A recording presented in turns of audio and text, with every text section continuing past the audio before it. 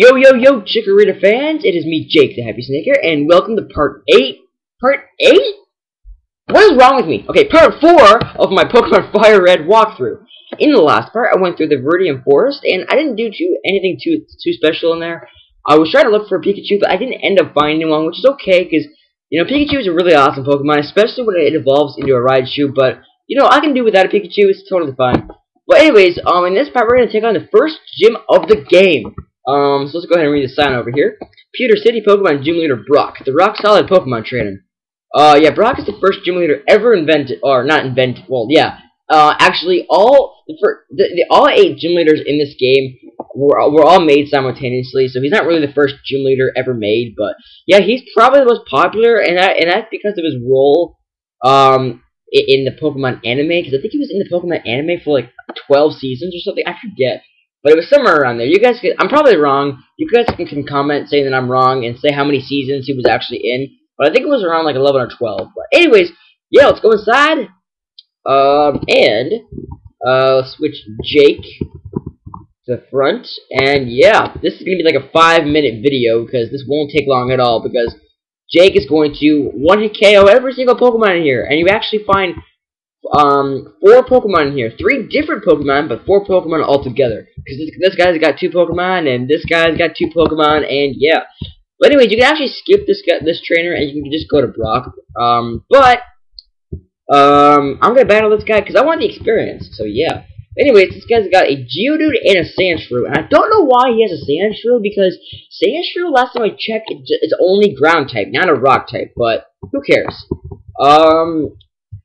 And, oh, it looks like we're not going to one-hit KO every Pokemon. Who cares? Use Sand Attack, I don't care. I'm going to kill you, so yeah. What? How did that not kill you? What the heck? Oh my gosh, no. Thank you. What the heck?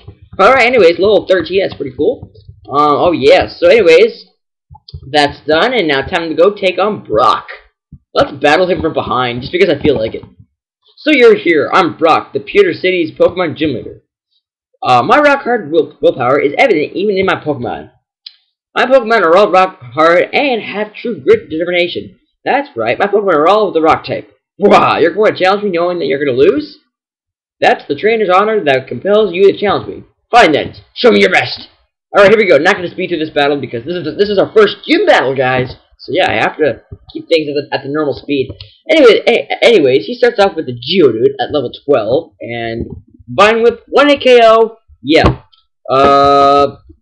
If you come in here with a Bulbasaur or Squirtle, or maybe even an Ivysaur or a Wartortle, depends how much you train your Pokemon, then you're gonna have an easy time with this guy. It's gonna take like it'll just be way too easy. If you have a Charmander, it might not be that easy. However, when Charmander evolves, I believe it learns Metal Claw, which is a Steel type move, which is super effective against Rock types.